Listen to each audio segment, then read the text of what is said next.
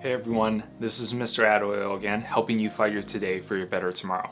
And today we're going to continue to talk about why it's advantageous to be a self-taught developer, and we're going to tackle this from exploring this topic from the learning perspective.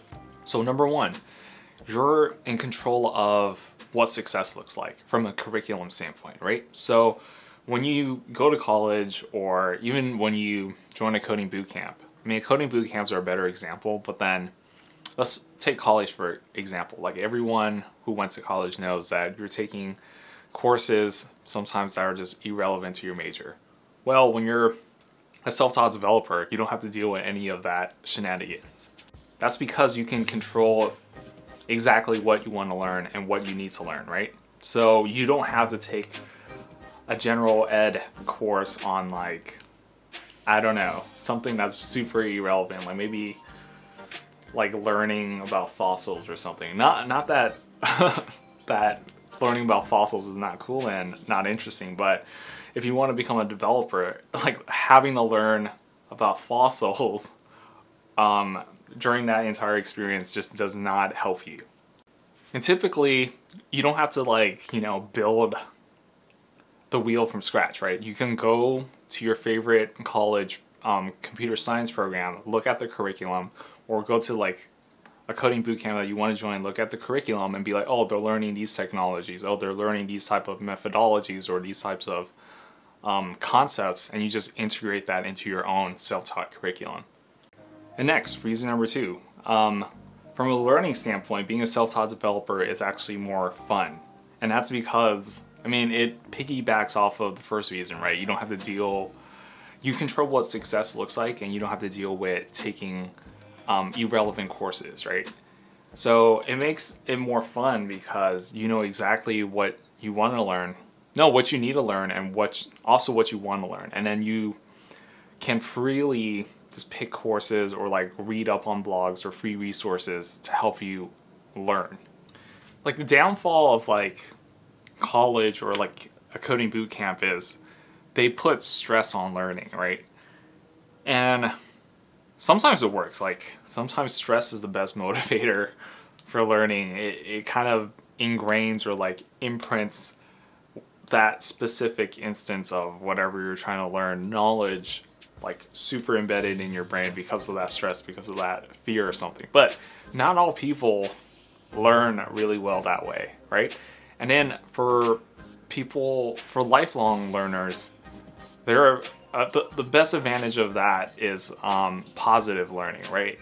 Where you actually enjoy what you're learning and then it becomes integrated into your life. And programming is hard. Like, sometimes the college professor or even like the instructor at that coding boot camp, their explanations might not be the best fit for you.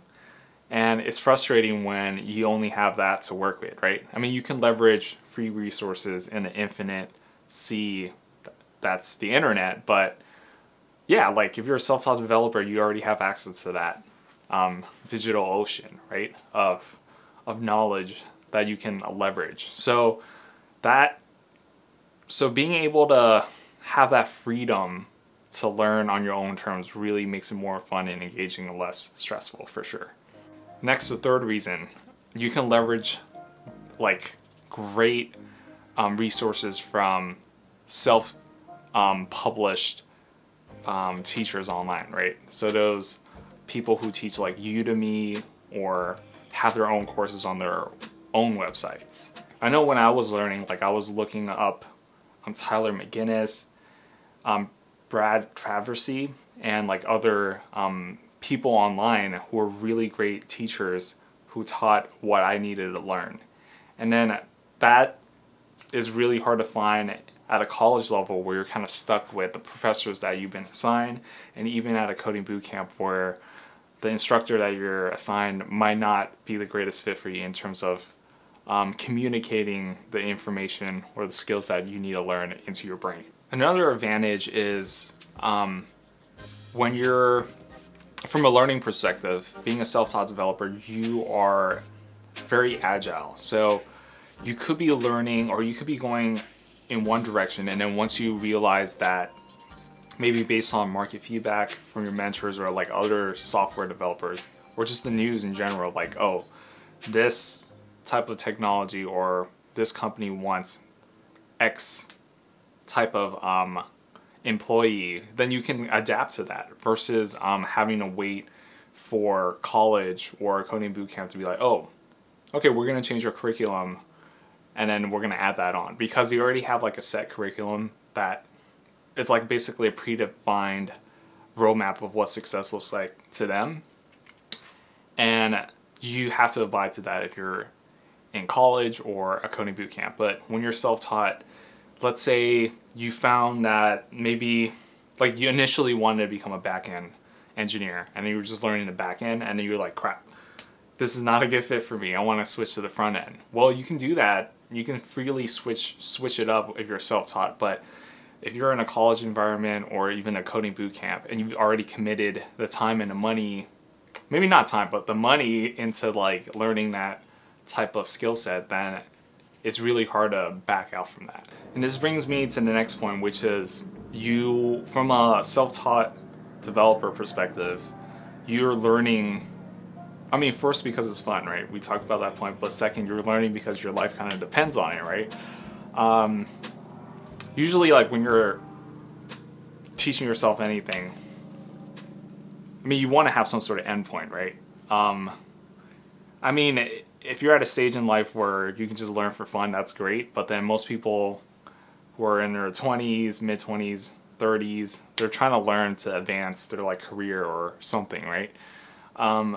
So from a self-taught developer perspective, like you're learning, and you're learning like your life depends on it, right? You're like, man, I need to get these skills down so that I can apply it and get like a pretty decent paying job as a software engineer in the future. In college, I mean, this is where like college and bootcamp would be pretty similar. Let's say you go to like a university, a UC type of college where you're paying pretty much a similar or comparable prices to like a pretty top tier coding bootcamp, and you only have like 3 or 4 months to do that.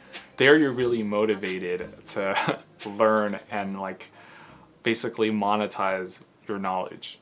Well, when you're a self-taught developer, you have to have that same motivation and learn like your life depended on it, even more so than these people who attended a college or a coding bootcamp for that specialized like computer science, computer engineering type of skill set. An advantage that you have over the people who attended college and these coding bootcamps is you're just much more flexible, right? We just talked about that point previously, where you can adapt, you can let go of things that are not working, and you could iterate and find the things that are working much faster. And ultimately, having this ability to move fast and then be flexible can help you overcome and get a job faster. Because then you can, in college, like you have to wait until like you finish a semester. A coding bootcamp, you have to wait until you finish the whole course. But then when you're a self-taught developer, you can create, I guess like endpoints or like little mini goals in your which your whole plan of like finishing learning a skill set, and be like, okay, when I get, after a month, I'm going to try to apply to like 50 companies and try to get market feedback. And then if you land a job within that 1 month, then you completely, you know, I mean, you got to the end goal. I mean, college, coding bootcamp, the end goal is for you to get that job. So for a self-taught developer, you learn like your life depends on it, and you have a more flexible way of getting from A to B. And lastly, the benefit of being a self-taught developer from a learning standpoint is you can focus on one craft or one specialization like area, like being a front-end developer or a back-end developer, and get really good at that.